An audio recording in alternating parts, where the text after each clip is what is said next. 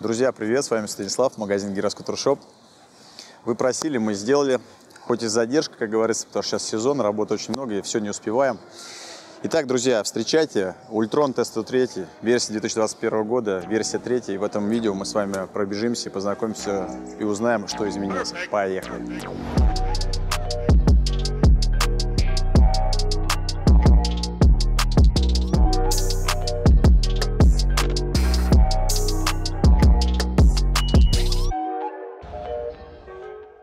Постараюсь не очень много говорить о нем. Почему? Потому что мы снимали предыдущие версии там 2.2, если не ошибаюсь, да, тоже с гидравликой. Здесь, в принципе, изменения они имеют место быть, но не такие кардинальные. Ну и кратко постараюсь пробежаться для тех людей, кто не знает, что такое Ультрон T103. Давайте с вами познакомимся с самокатом для начала. 103 Ультрон, 48-вольтовый на 24 ампер-часа, аккумулятор остался тот же без изменений.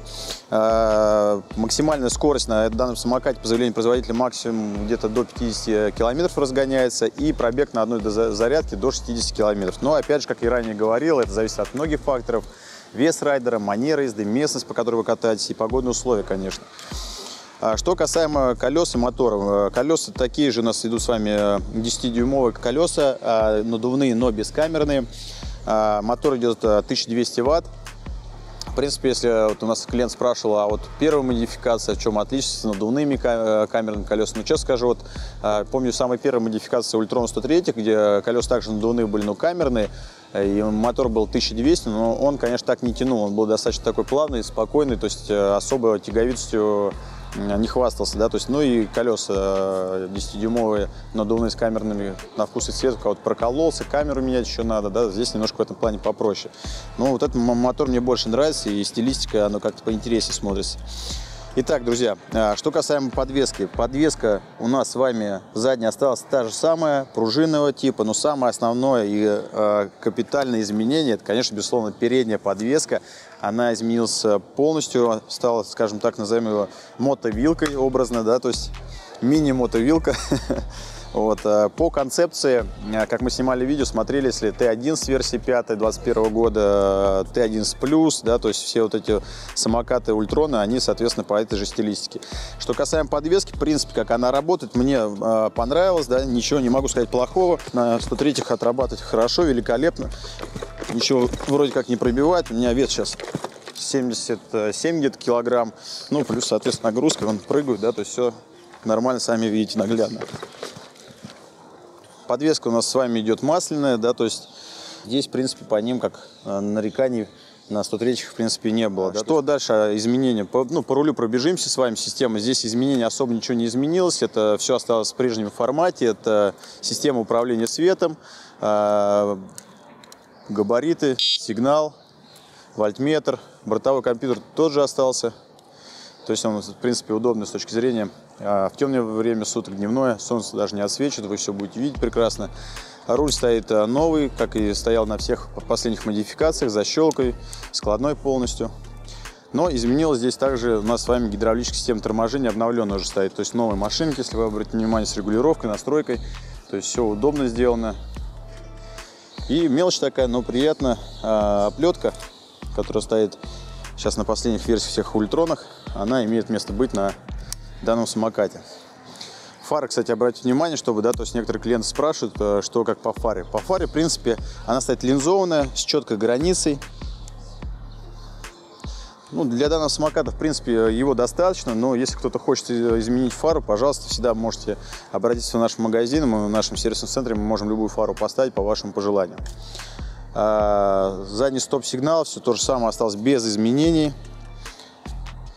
Изменилось, кстати, еще обратите внимание, это поменялось сиденье. То есть сейчас на всей линейке Ультрон изменились сидушки. По стилистике, конечно, старые сидушки мне больше нравились, но с точки зрения удобства, безусловно, вот эти сиденья – это топчик. Пятая точка, чувствуете себя комфортно, если на дальняк поедете и по кочкам, ну, реально очень удобно. Складной механизм старый добрый остался, да, то есть вы все прекрасно знаете, я думаю, что многим полюбившимся, потому что, наверное, если не самый лучший, но один из самых лучших, наверное, складных механизмов, однозначно могу сказать, потому что каких-то как таковых люфтов, либо проблем с ним, не имеет места быть практически. Подсветка у нас с вами по бокам подсвечивается также с красным цветом. То есть здесь у нас не все цвета радуги. Два гнезда также осталось под зарядку. В комплекте идет у нас с вами, получается, сидушка, зарядное устройство на 2 ампер-часа, мультитул, брызговик. Соответственно, если хотите побыстрее заряжать, докупайте вторую зарядочку. Можно купить либо 2-амперную, либо 5-амперную. Тогда заряжать будете примерно, если 2-амперную вторую докупить, то в районе где-то 6-8 часов с одной штатной зарядкой около 12-14 часов. В принципе, по самокату, на самом деле, что можно сказать, изменилось, вот если в плане поездки. Вот сейчас тоже и поездил, потом по кочкам немножко отрабатывать передней подвески достаточно лучше, комфортнее стало. Ну и плюс за счет сидения тоже вот это обновленное, более себя комфортно чувствуешь. Ну а так по динамике, ну это не полный привод, это монопривод. Если брать вообще из концепции монопривода, да, то есть, то в принципе достаточно комфортный самокат получился и с хорошей тяговитостью, да, потому что как он набирает, этого более чем достаточно даже за глаза, с запасом. Потому что по мне, если монопривод, то есть его там 30-40 километров, если он разгоняется, это вот за глаза хватает. То есть дальше уже можно вообще рассмотреть уже полноприводный.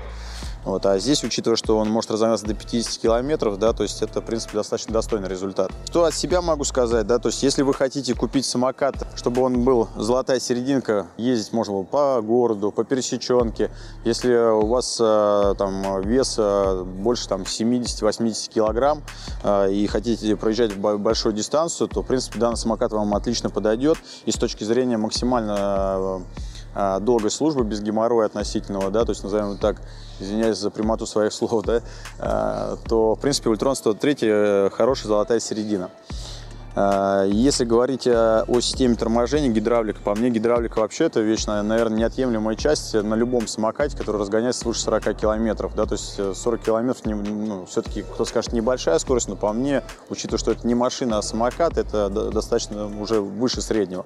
Поэтому гидравлика здесь нужна, я считаю, и здесь очень круто, что она есть. Что касаемо цены, на сегодняшний день, на момент съемок, у нас в магазине вы можете приобрести данный самокат, это версия 3, 103 Ультрон, повторюсь, 66 999. В наличии самокаты есть, приезжайте, катайтесь, выбирайте, приобретайте самокаты последние всех модификаций, на выбор любой. Вся линейка практически Ультронов в наличии имеется, приглашаю вас на тест-драйв. Что еще хотелось бы добавить, друзья, это безусловно, повторюсь, наверное, касаемо, ранее говорил, гидроизоляции. Друзья, не экономьте на гидроизоляции. Я сейчас не пытаюсь вам навязать какую-то опцию, да, там, с точки зрения нашего продажи, да, там, или еще что-то.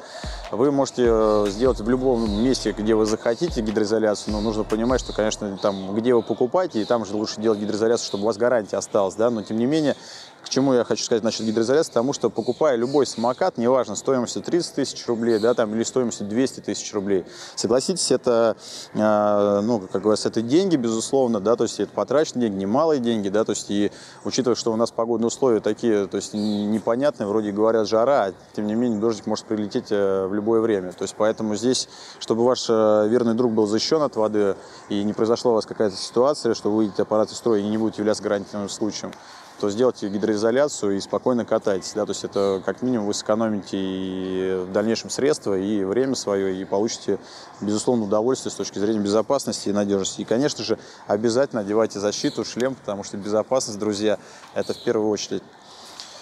Ну что, друзья, сейчас покатаемся, посмотрим. Поэтому, повторюсь, постарался такое небольшое видео сделать для вас ознакомительное, потому что многие клиенты просили показать, отснять по 103-му Ультрону. Но, как и говорил, что здесь обновления имеют место быть, но не такие колоссальные.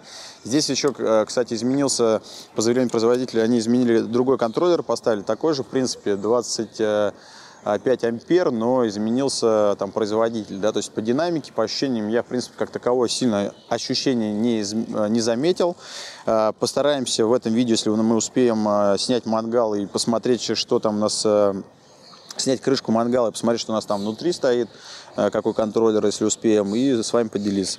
Ну а сейчас я поеду покатаюсь, поехали вместе со мной. Ну что, ребят, оседлали коня, 103 Ультрон. Достаточно все комфортно, мягко, вот, в отличие от предыдущей модификации. Но, скажем так, по стилистике мне, конечно, старое сиденье больше нравится. Но с точки зрения вот, удобства, конечно, новое сиденье комфортнее. Подвеска пока передняя, вот я сижу, сидя пока не могу понять, как она отрабатывает, с точки зрения по ощущениям пока непонятно. Так что здесь пока я вам ничего не скажу. Задняя подвеска нормально, чувствуется, она отрабатывает, да, хорошо вообще прям. А передняя, ну, как работает, но пока не было сейчас ситуации, чтобы системно понять, как она работает. Отрабатывает, точнее, хорошо.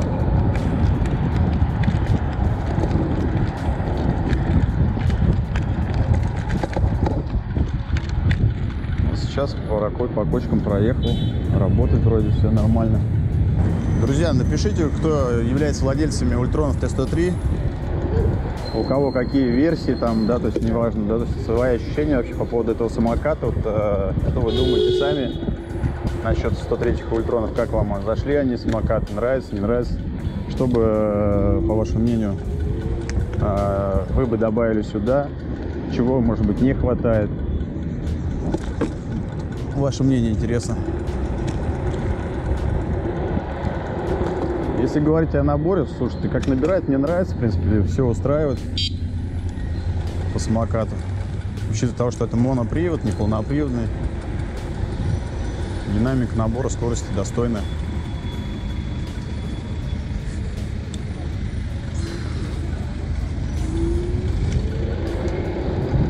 Вот удобство самоката, да, друзья? Вот пробка стоит, и раз, налево, направо объехался. Поток стоит, и просто ты встречаешь завидный взгляд водителей машин о том, что они стоят в пробке, а ты как король едешь, объезжаете пробку. На самом деле самокат — это кайф, и респект инженерии и технологиям, которые довели концепцию вообще электротранспорта и доводят до ума.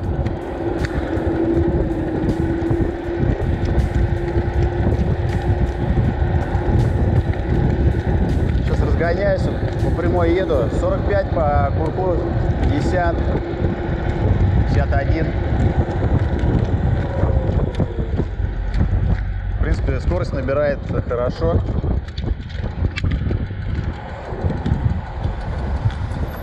Более чем.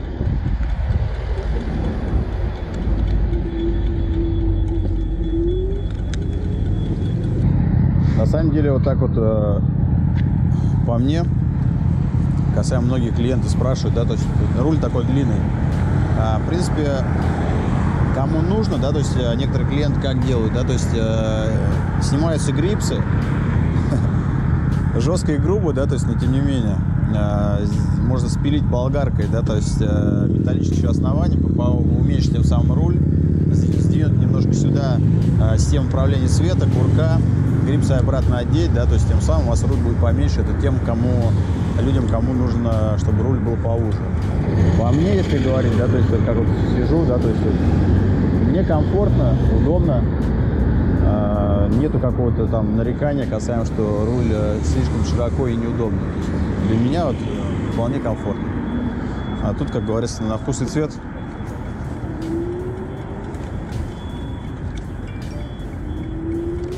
Безусловно, каждому свое.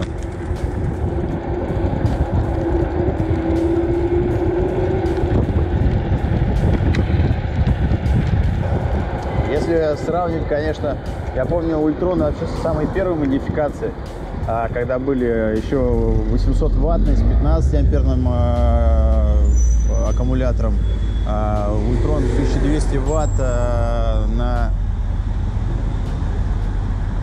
24 ампер-часа, но при этом они были надувные колеса, да, то есть у них были тоже, как и здесь, но камерные колеса. Здесь у нас с вами без камерки же идут, здесь уже нового образца тип мотор идет. Здесь, безусловно, она прям намного комфортнее, тяговится лучше, то есть мотор более мощный. Вот, потому что на тех старых моторах, да, то есть он вообще не тянул и слабенький был по мне. Здесь уже, конечно, если сравнить со старой модификацией, разница небо и земля.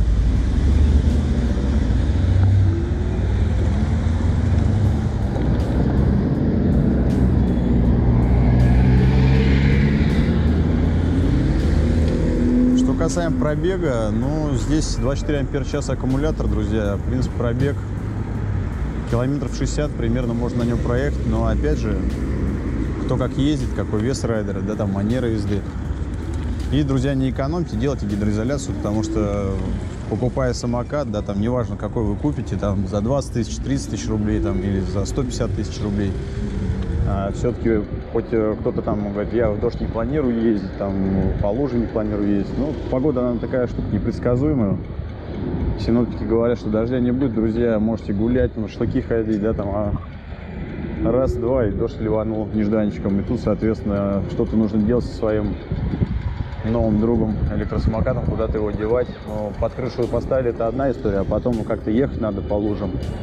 Соответственно, здесь риски есть большие, что поехать по воде, да, то есть можно что-то коротнуть и вывести аппарат из строя, что не будет являться гарантийным случаем. Я об этом не раз говорил, поэтому, друзья, в любом случае, это не навязывание какое-то идет там, да, то есть этой опции, да, то есть это просто вот чисто свой совет такой дружеский, да, то есть и как вот любитель самокатов, электротранспорта, вот вам, как скажем так, коллега-коллеги, да, то есть по цеху любителя электротранспорта. Так что, друзья, здесь вот чисто от себя вот могу порекомендовать вот это вот.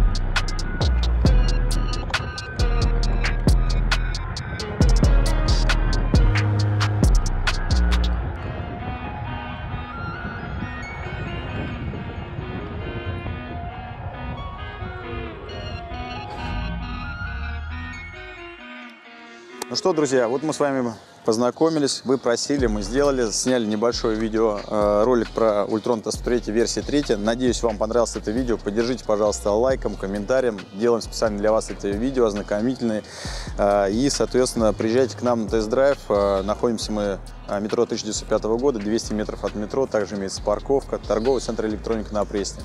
Работаем каждый день без выходных. Огромный выбор транспорта, самокаты, мини-сигвеи, гироскутеры, электромотоцикл, то есть выбор огромнейший. Поэтому, друзья, жду вас в гости.